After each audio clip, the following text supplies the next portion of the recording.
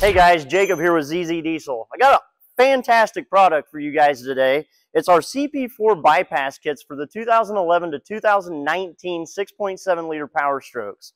These are designed to actually change the return fuel so that it's not mixing with any contamination. As you guys will probably know, the CP4 pumps on these trucks are notorious for self-imploding, and they can actually send metal shavings into your fuel system and rails, ruining your injectors and everything, including the CP4 pump. This entire product is designed so that you only have to replace the CP4 pump on your truck if there is to be a failure, rather than replacing the entire fuel system, including injectors, rails, sensors, all of that you see in our complete contamination kits.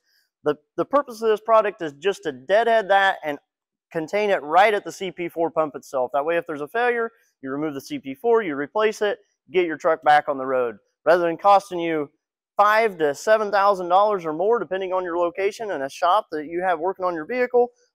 This product, which is very reasonably priced, you can get your truck saved. You can replace that possibly on your own in your backyard by just changing the CP4 out if need be, or replacing the regulator with this setup here for the bypass. So we're going to show you guys real quick on an engine that we actually have out of a truck right now, how this intake manifold comes off. This is for video purposes only to show you, but basically you've got a bunch of small 8mm bolts that you take off to pop this intake plenum out of your way. Obviously that makes a ton of room to get down into the valley, but you're still not quite there yet. You've actually got a little bit more you got to take out, which is going to be this section of cast aluminum here. So once you get that cast piece unbolted and up out of your way, as you can see, we already have our CP4 bypass installed on this truck, as it already had received a new CP4 due to a CP4 failure that was potentially occurring on this truck.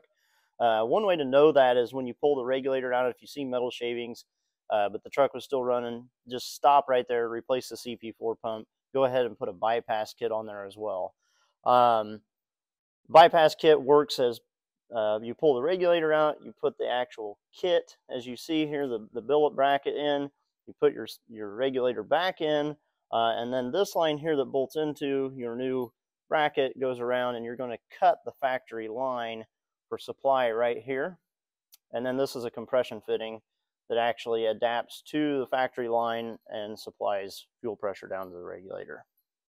You can find this CP4 bypass kit on our website, zzdiesel.com. If you have any more questions in regards to this thing or how it works, give one of us a call. Our number is 800-749-0688.